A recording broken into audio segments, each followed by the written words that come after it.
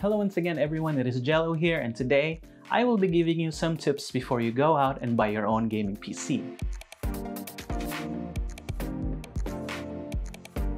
When I started creating content, I've always had beginners in mind, meaning those who are just starting out in PC gaming and building, such as gamers who are not really tech savvy, or console gamers who also want to own a gaming PC, or just anyone who wants to get into PC gaming but don't really know where to start. And if that's you, here are tips to help you get started. I will try to keep it short and as simple to understand as possible. So again, this is just my personal advice. Feel free to ask others as well. So first is to determine the games that you will be playing the most, because the games that you will be playing the most will dictate what kind of gaming PC that is suited for you. It would not make much sense if you're going to buy high-end parts if you'll only be playing Roblox or League of Legends, which is a complete waste of money. Also, knowing the games that you will be playing the most will also determine how much money you will most likely be spending. So how much should you be spending? To me, gaming PCs have three main categories, which are entry-level, mid-range, and high-end. Entry-level gaming PCs cost about 20,000 pesos or $400 brand new if you'll only be playing less demanding games like League of Legends,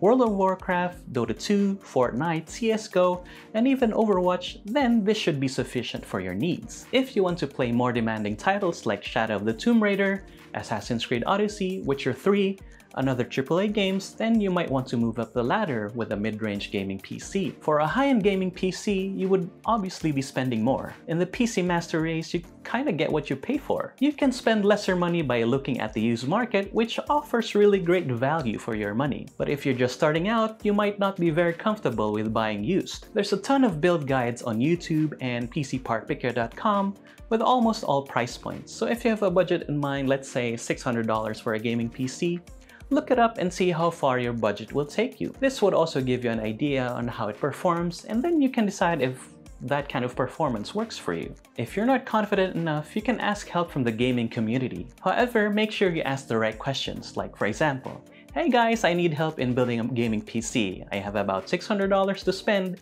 including the monitor, and I can't go over that.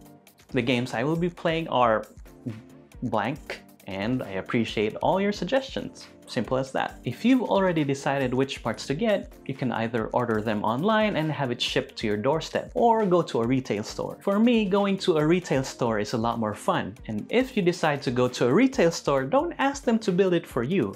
Build it yourself. You will definitely learn something, and that is the beauty of PC building. In my opinion, no one should know your PC better than you do. Before I forget, always prioritize performance over aesthetics. RGB will not let your PC run faster. Remember, performance over aesthetics. One last advice before we end this video, and this may not be a very popular advice, and I'm not telling you how to spend your money, but don't spend money that you don't have yet. What do I mean by that? Don't buy on credit. Generally, gaming hardware decreases in value over time. So a gaming PC may not be a very practical investment unless you're making money out of it. But if you're not, then only buy what you can afford now. If you can't get the hardware that you want yet, then wait and save up for that hardware. Alright guys, so I promised to keep this short, so I'm going to end here.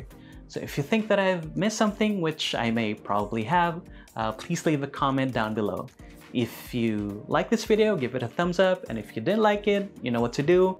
And if you haven't subscribed yet, please do so you won't miss any updates. And that is it for today, and I hope you like this video.